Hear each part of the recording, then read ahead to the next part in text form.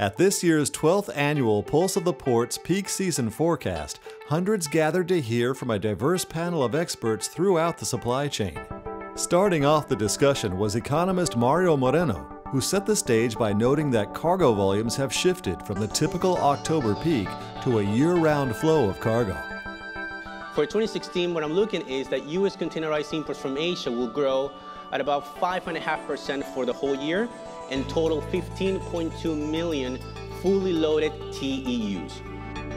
As each expert presented their views, several common themes emerged, with the most important being the need for cooperation amongst all the stakeholders to ensure reliability, efficiency, and a constant focus on the end user.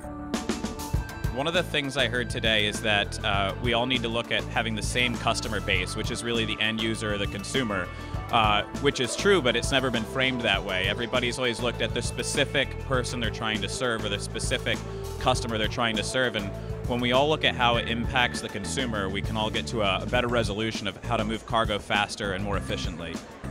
Getting everybody together to have one common set of information. And you may not agree with it all, or you might have different data points, and so you can take that back and analyze it. And I think the Port of Long Beach does a great job in bringing people together to do business better. For the Port of Long Beach, who hosted this event, this was also an opportunity to hear from the industry and better understand their needs. I really enjoyed hearing from the railroads, understanding how much of an investment they make to make sure that our commerce flows in a reliable manner. I also really enjoyed hearing from the terminal operator and how they are challenged by moving the goods.